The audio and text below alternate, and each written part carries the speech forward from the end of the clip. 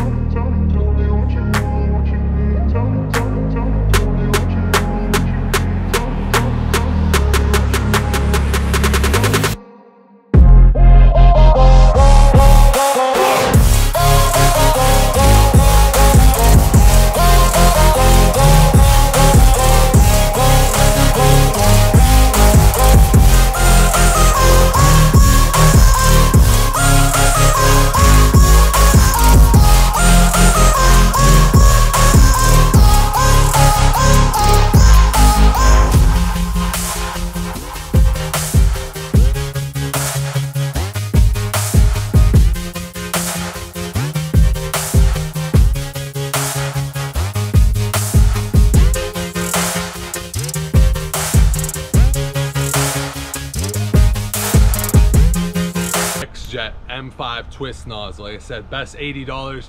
And like I said, adding that little connection 1/4 inch fitting at your actual gun, it makes it like when I'm doing the fan for, because a lot of times down here in Southwest Florida, the screens will get pure green. So when I'm running solution and anything else like that, it's just so much nicer to be able to just twist the gun, like the actual wand itself, instead of actually having to move my shoulders around. And the combination between that and that makes it so easy. I can blow through pull cages. I did one this morning. It took me like 45 minutes. They were shocked, and I charged them $200 to do it. So it's a big money maker, especially down here in Florida, anywhere that has outdoor cages like this. Like I said, it's great for doing, so that, like, you don't have to do just a missile or a big spread. There's all kind of like adjustments in between. I like to run a fan pattern like this wide instead of a missile when I'm like applying chemicals onto the house. So it's a nice quick it's a nice quick application I could put onto a house, and then all I do, I hit my Doug Rucker's downstream injector little shut off thing, so I can shut off the chemicals and then rinse with water.